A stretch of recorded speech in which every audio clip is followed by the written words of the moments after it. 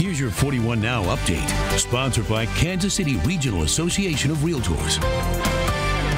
Good morning. I'm 41 Action News anchor Lindsay Shively. A fire broke out at Charlie Hooper's Bar and Grill, forcing 20 customers to evacuate. Because of that damage, the restaurant in Brookside says it will be closed for the next few days. The fire started in the kitchen. A couple staff members tried to put it out with a fire extinguisher, but called the fire department when that just did not work. Damage is pretty minimal. Good news there. The health department does need to do a re-inspection before it reopens. A boat exploded on the Lake of the Ozarks and injured 5 people from Kansas City. The Missouri State Highway Patrol shared these pictures of that boat, saying a lack of ventilation made the boat explode right after the owner refueled. All 5 people suffered some extent of burns. One person seriously hurt. A 6-year-old girl and 3 others have moderate injuries.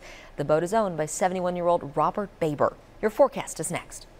Are you getting ready to sell your house? Did you know a realtor can provide an objective point of view on what repairs need to take place before you sell to get the best price? Visit kcrar.com to find a realtor near you.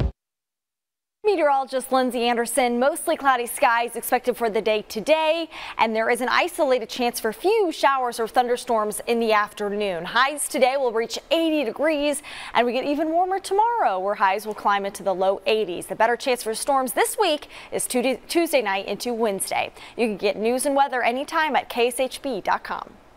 Cutting the cable cord? 41 Action News is now on Roku. Search KSHB. Add our channel and you're set. All of our newscasts stream live. No other station in Kansas City can say that. Get clear, complete coverage on 41 Action News now on Roku.